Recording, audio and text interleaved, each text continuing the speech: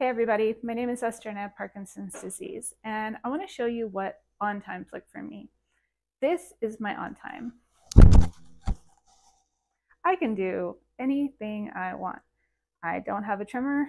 I feel great because I took my medication about 45 minutes ago. So this is the beginning of the peak on time for me. My new medication will buy me 4 hours of on time. And during that time, I am going to run around like a chicken with their head cut off, cleaning, organizing, checking emails. You can probably hear my dryer running in the background. That's because that's going. I just cleaned my kitchen. I just made an appointment with my ophthalmologist. I returned all my emails. I worked out, and this is the best time of the day for me. Two things. I haven't eaten today at all because as soon as I put something in my mouth, this could all go left. So I don't risk it. I just starve. Number two, this on time is amazing, but it's not going to last me 4 hours.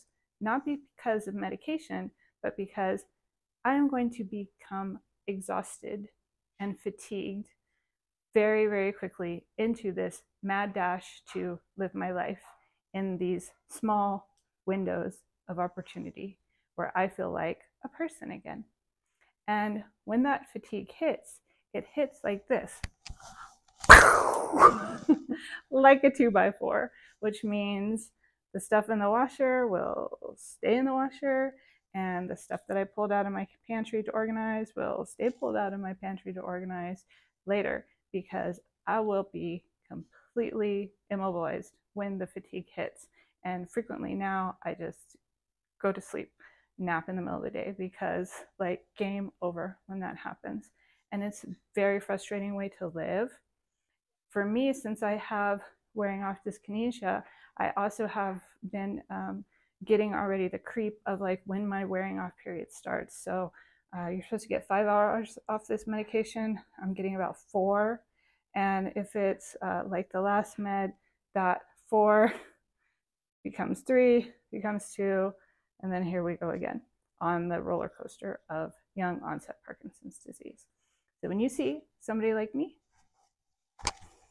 living their best life, no, I've got about 2 hours, if I'm lucky, of best life. And then I probably am going to be completely screwed the rest of the day. And the reason this makes it so hard to live our lives is because nobody plans their lives around me. I have kids, I have a husband, I have obligations, and they wait for no on times.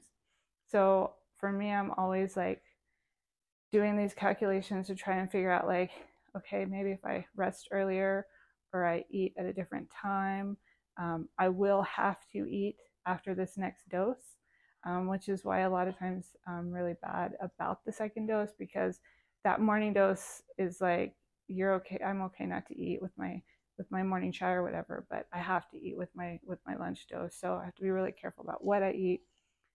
So it's a work in progress, but this is what it is like living with young onset Parkinson's disease. Hope this helps.